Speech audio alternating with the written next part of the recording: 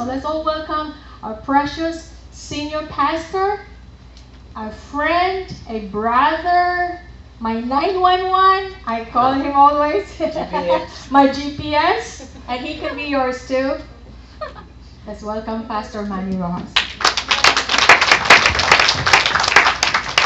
Praise the Lord. Good afternoon. So glad to be here this afternoon to see familiar faces. It's good to see you. Amen. Praise God. On behalf of JIA SFV, we are congratulating the JIA San Fernando for how many years now? 6 years. Wow, 6 years anniversary. With me is my wife, Christy, yeah. And our fellow elder, si Ate Marlene. Amen. Praise God. Amen. Mamaya na tayo magpapakilala na. So, praise be the Lord. Amen. So, let's, Ate Arlene told me that our text is in John chapter 15. This is our theme. Our theme today is Abiding in the Vine. Or my title is Abiding in Christ. So, let's all stand and open our Bible in John chapter 15. John chapter 15. Let's read from verse 1. I'm the true vine, and my Father is the vine dresser. Every branch in me that does not bear fruit, He takes away. Amen. And every branch that bears fruit, He prunes, that it may bear more fruit. You are already clean because of the words which I have spoken to you. Abide in me, and I in you.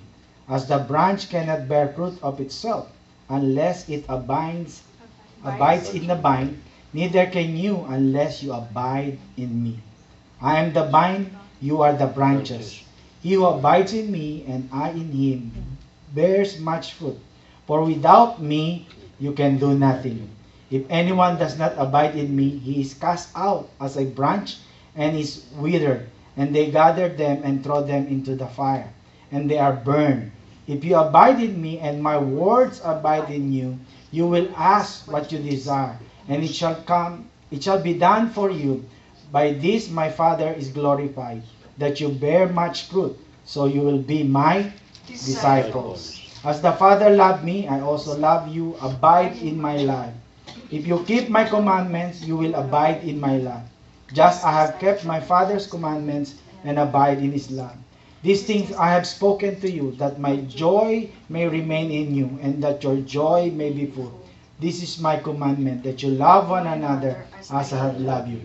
Greater love has no one than this, than to lay down one's life for his friends. You are my friends, if you do whatever I command you. No longer do I call you servants, for servant does not know what his master is doing. But I have called you friends, for all things that I heard from my Father I have made known to you. You did not choose me, but I chose you and appointed you that you should go and bear fruit, and that your fruit should remain, that whatever you ask in the Father in my name, he may give you. These things I command you, that you love one another. Let us pray. Our dear Heavenly Father, we come before your throne of grace and mercy this afternoon. We thank you, Lord God. We are here with our brethren in JIA San Fernando, celebrating their anniversary, O God. We thank you, Lord God. Throughout the years, we have seen your faithfulness, O God. We have seen your unseen hand moving and directing and leading and carrying them, Father.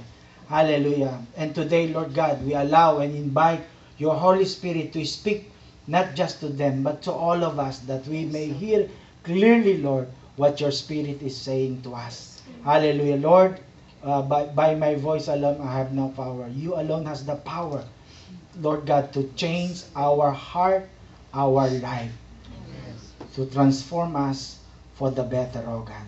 Let your word, God, do your works in our life. In Jesus' name we pray. Amen. Amen. Amen. Praise God. We may sit down. Amen. So, praise God.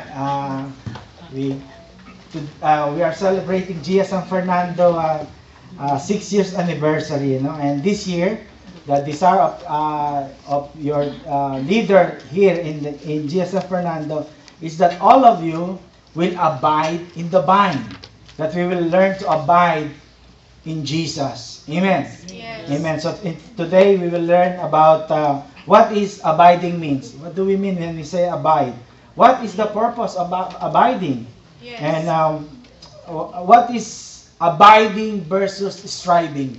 Oh. Are you striving or are you abiding? Amen. And then we will learn what is the steps to make sure that we are abiding. Amen. Praise the And Lord. the results of abiding. Number one, so Jesus said, now, did you notice that Jesus said, saan ba ito? Ituturo. Nakaon na ba ito? Nakaon na yan, Pastor. Hindi, doon tuturo doon. Dito yata. Papabayan. Yun, alright. So that's our title, Abiding in Christ. Yeah. Doon kayo tuturo? Actually, dito yan. Doon. High-tech dito, high-tech. Kahit saan, Pastor. Kahit saan, high-tech dito. Kahit saan. Amen. So number one, I want you to notice, Jesus said, I'm the true vine. Amen. You know, when I read the Bible, I always, my pastor who trained me, who discipled me, when I'm beginning to study, he said to me, always ask the Bible with 5 W's and 1 H. The 5 W's is what, why, when, where, who. Ask that question. When you read the Word of God, don't just read it as a comics, he said, as a magazine. You read it asking questions. And so that's 5 W and 1 H. And that H is how. And through that, I learn and I grow in my reading of the Bible. So when I read that, the first word that catch my attention is, Jesus said, I am the true vine. And I said, Lord, why? You see, why you said you are the true vine? Is there any false vine? Is there any fake vine? Yes. Diba? Why you said, I am the true vine? Why not just said, I am the vine? Diba? He could just said, I am the vine. Look at your Bible. At least three version, NIV, New King James, New Living. It's all say, I am the true vine. So I asked that question, Lord, why did you say, I am the true vine? Diba? Jesus said, I am the true vine, and my Father is the vine dresser. Every branch in me that does not bear fruit, He takes away.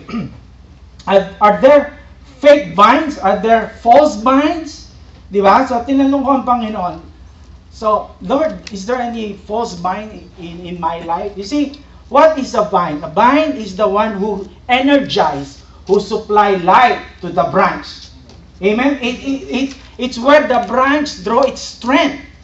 Amen? The branch cannot bear fruit without the nourishment that the vines give. So anything that we get our source of energy and strength, that is another vine in our life. It could be your work. Yes. Diba? It could be your office. No, it could be even your family, your spouse. It could be even your children. Amen. That's why probably the Lord asked Abraham, "Can you give me your son Isaac?" Now I have 2 children, but none of them, if you ask me if I can give to you, in fact, it happens in our life. Paul, when he was, I think, maybe 7 or 8 years old, the Korean missionary back in the Philippines asked me if he can give, if I can give my, you remember that, Nilo, no? If I can give my son to him, and he will bring it to Korea, and he will send us ticket every 6 months to visit Paul. I told him, no, I have two children, but you cannot take Paul. I told him, no. He wants me to, he said that he loves Paul and he wants Paul to study in Korea. I said, no. No. So God asked Abraham, can you give your son Isaac to me? No, and we see God tested him because he wants to see if God is the true vine. If God is the true source of joy for Abraham, is the true source of strength. So Jesus said here in our first text, I am the true vine. Amen. He is the true vine. Is Jesus the true vine of your life? Are you connected to Him?